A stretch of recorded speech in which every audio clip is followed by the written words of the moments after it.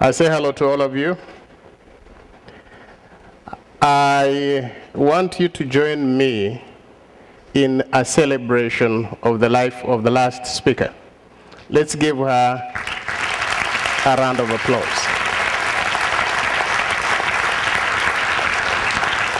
In a way, her story is almost like the story I'm about to tell.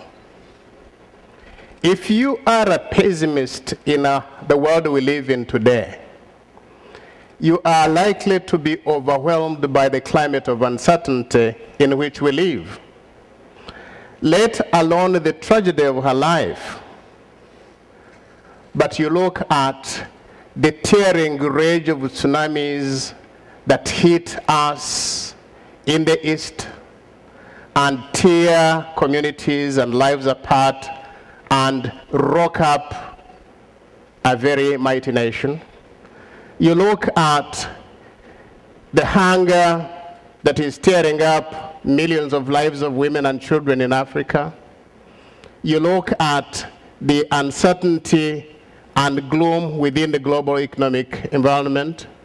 You look at the poverty, excruciating poverty, that continues to enslave the lives of billions of people in the world, and you simply are likely to throw in the towel and you say, I give up.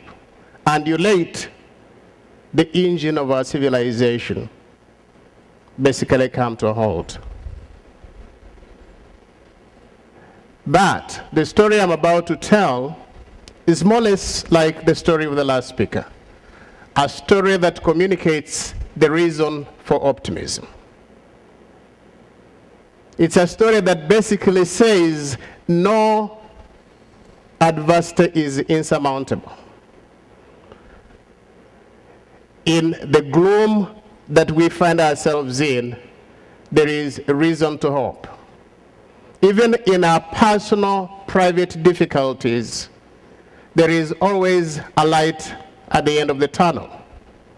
What we need is always to know what we want and to seek it without late, to have faith in ourselves, to respect and defend our own dignity, and to reach out and build partnerships that can make a change of our present condition.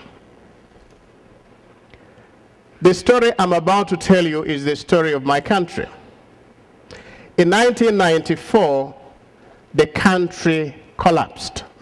We're hit by a genocide that claimed the lives of 1 million people in 100 days. That means about 10,000 people were being killed every day, about 7 every minute, for a straight, unrelenting pogrom that lasted 100 days. At that time, we thought that our world was finished. The world looked away, and we were faced by this terrible challenge. And we thought we would never get out of it. It's not just the people that died, but the whole country machinery, social, economic, and political fabric collapsed. About 3.5 million people went into exile after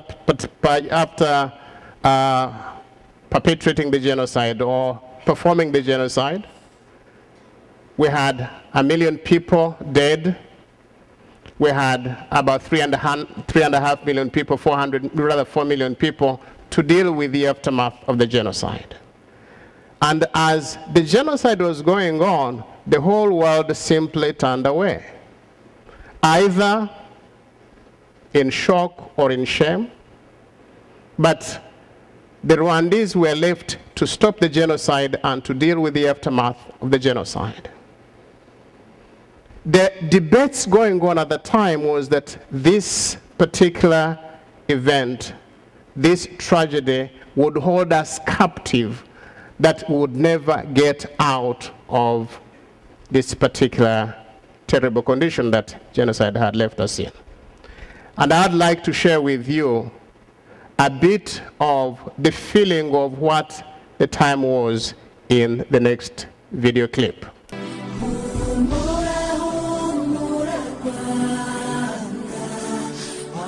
Retrospectively, the 1994 genocide perpetrated against the Tutsi appears as one of the strangest phenomena of the late 20th century. During that atrocity, characterized as one of the unspeakable horrors of the last century, wherein only 100 days, about 1,174,000 people were killed. This amounts to 10,000 people murdered every day, 400 every hour, 7 every minute. Thousands of widows, many of whom were submitted to rape, are now HIV positive. There are about 400,000 orphans that were left after the genocide.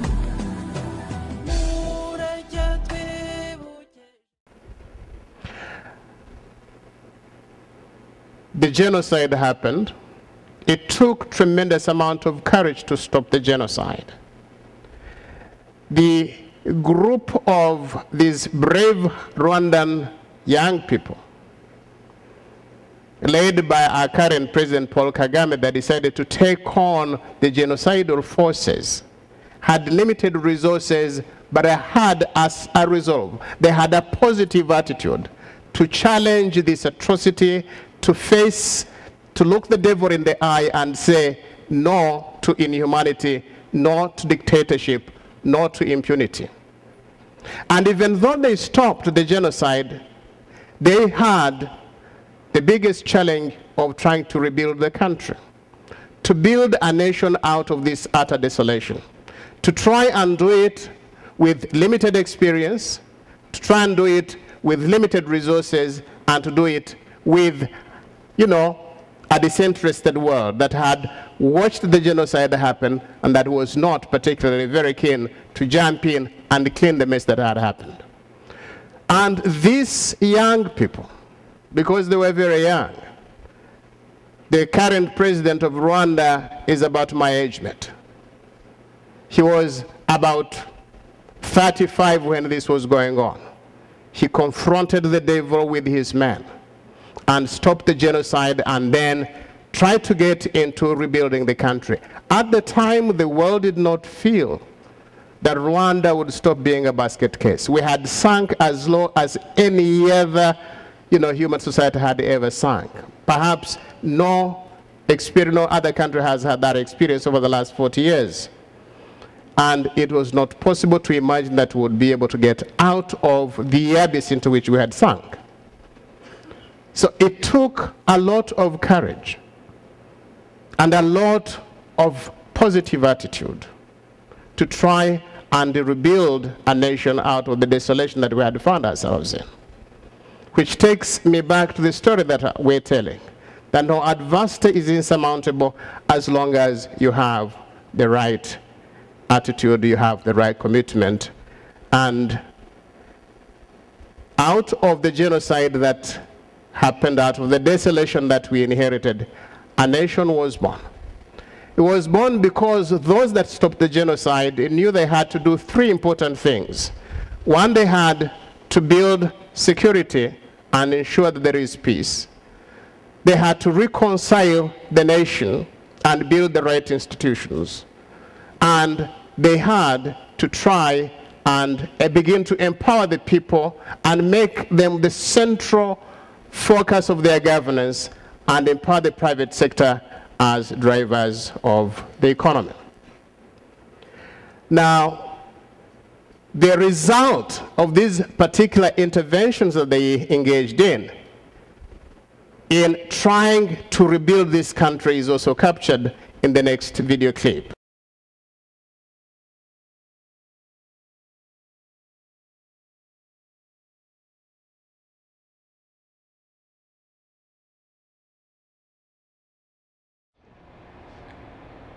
"15 years ago in Rwanda, over 1 million innocent people were killed in just 100 days.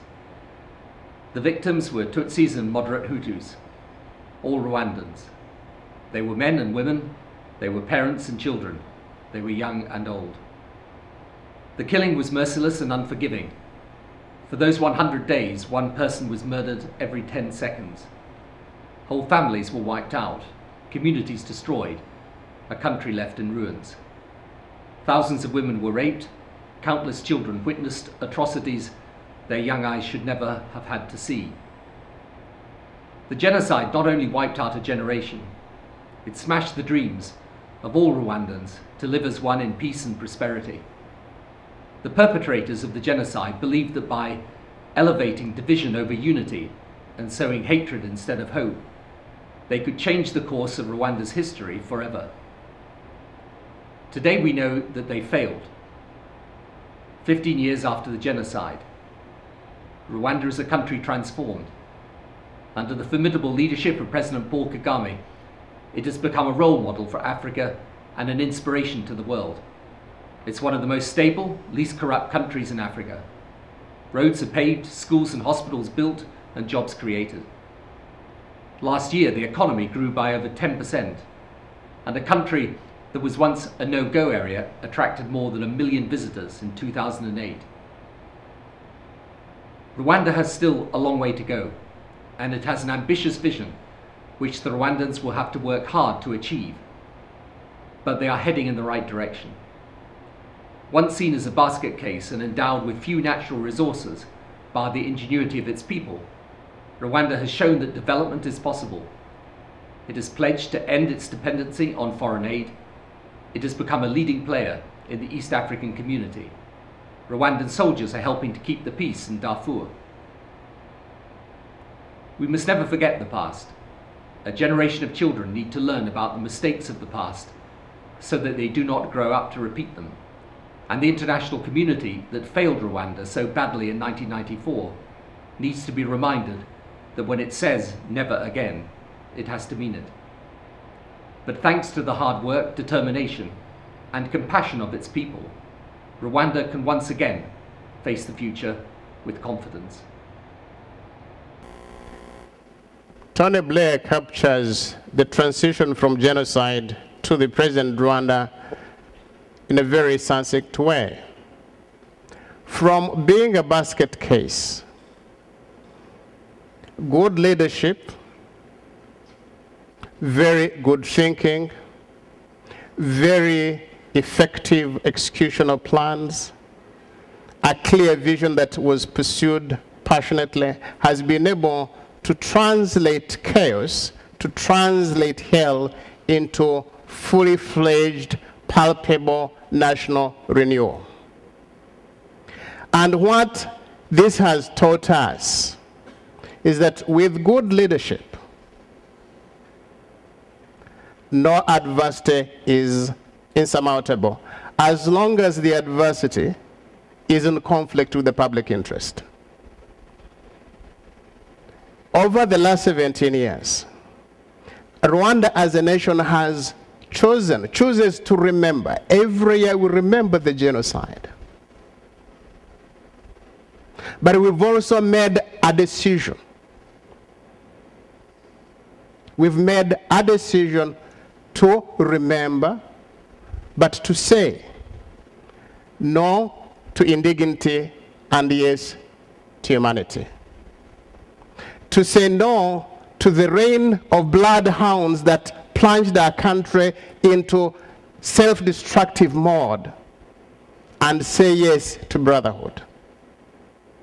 We've also learned that to move forward, we must be able to say no and bravely say no to chaos and preach compassion and care.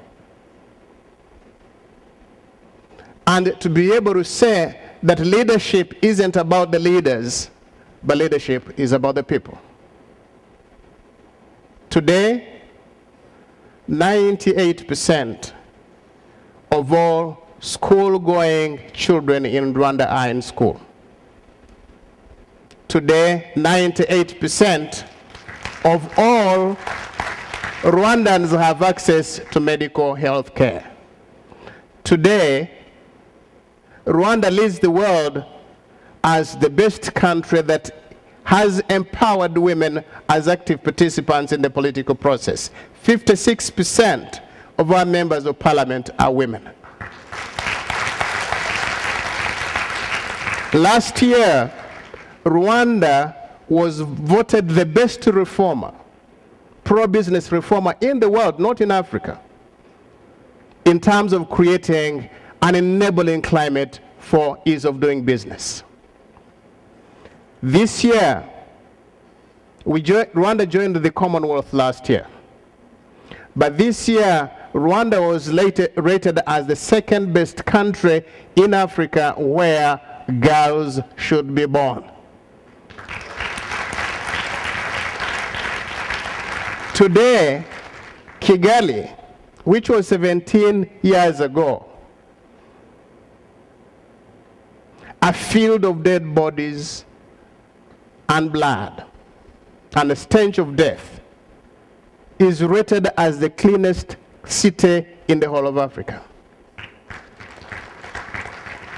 All this has been possible simply because of the importance of good leadership, the unrelenting pursuit of that what builds and adds value to human life, of a deliberate refusal to accept that your condition must hold you down, and a commitment to confront any adversity if it threatens to hold you down.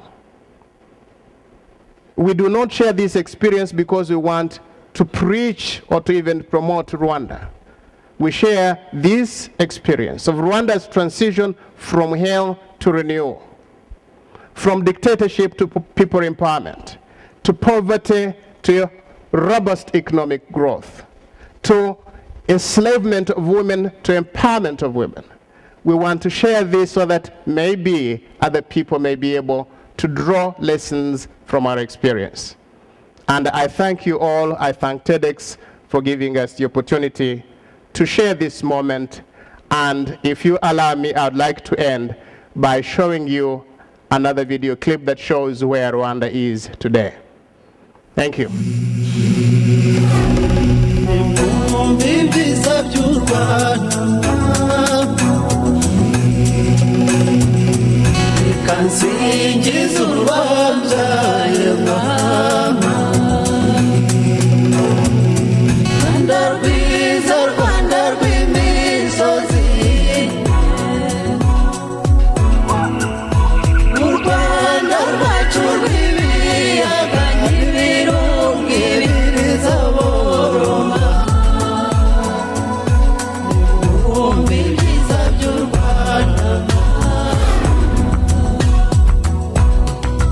Land of 1,000 hills and 1,000,000 smiles comes a global welcome to the new Rwanda, a country with a vision to be world-class.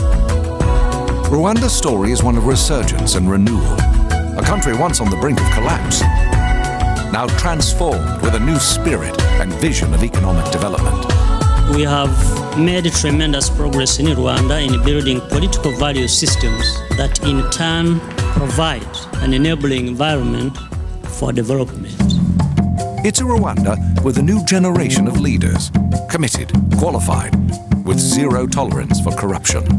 You produced your own leadership and have raised this country from what we call in the Bible a valley of dry bones. And now you have made these bones live. Rwanda is one of the most well-organized, disciplined, forward-looking places, not just in Africa, but among all the developing countries in the world. There's virtually no crime, no fear, only sheer beauty. Rwanda is a totally peaceful, wonderful place that you really need to see to believe. The new Rwanda is an exciting tourist destination, from 5-star luxury hotels in the city to awe-inspiring mountains with rare gorillas in the mist. But one of them came towards me and just grabbed my arm slightly, and then he kind of let go and rolled off down the hill. It's a land rich in natural resources, producing many of the world's best coffees and finest teas. A land ripe for investment. Welcome to the land of opportunity, progress, peace and political stability. Embrace Rwanda, a country on the move. Experience its rebirth, its revival, its renaissance.